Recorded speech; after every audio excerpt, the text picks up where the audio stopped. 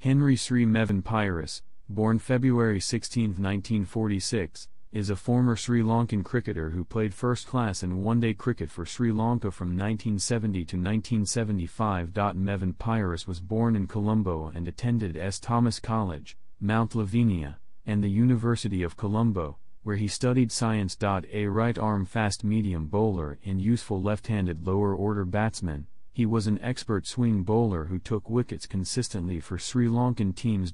In the 1969-70 Gopalan Trophy match he made 50 and 50 not out and took 5 for 55 and 1 for 8, bowling all 6 of his victims. He took 6 for 25 when the Sri Lanka board president's 11 dismissed Pakistan under-25s for 85 in 1973-74.